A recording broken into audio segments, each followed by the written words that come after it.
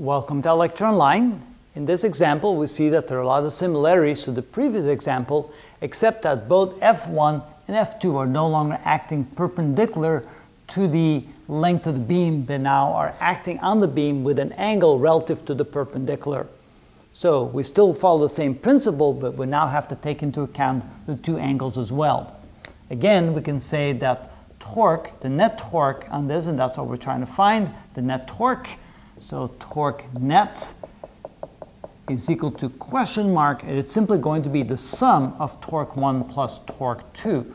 But again, since we're adding torques here, we do have to take into consideration which direction they act and whether or not they're positive or negative. Notice that F1, if this was the only force acting on the beam, would cause the beam to rotate in a counterclockwise direction, which makes this a positive torque, or I would say that F1 will cause a positive torque to exist.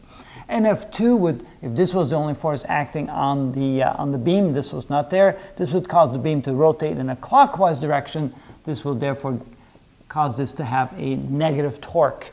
So when we add them together, we get the following. The net torque is equal to the torque caused by force 1, which is going to be positive.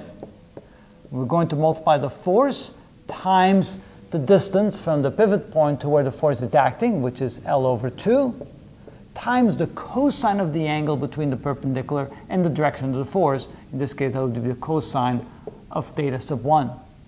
Minus, because this will cause a negative torque to exist, minus the force, and of course I should say force 1 here, minus the force, which is F2, times the distance from the pivot point to where the force is acting, which is times the L, the full length of the beam, times the cosine of the angle between the perpendicular and the direction of the force, which is the cosine of theta sub 2.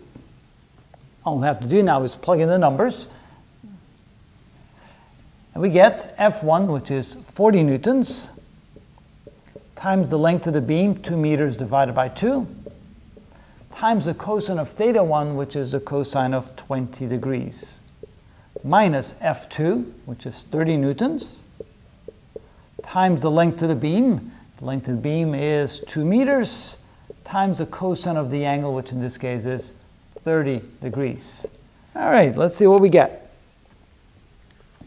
The cosine of 20 is 0.94 basically. We multiply it times 40, and we get 37.6 newtons. This is a positive 37.6 Newton meters. Minus, when we calculate that, minus, we get the cosine of 30 times 60, and we get a minus 52.0 newtons. So 52.0 minus 37.6, and we get a negative 14.4 Newton meters, which is the net torque.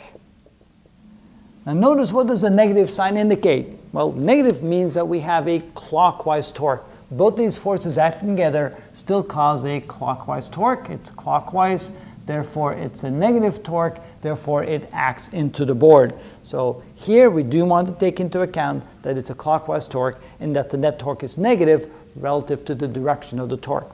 And that's how it's done.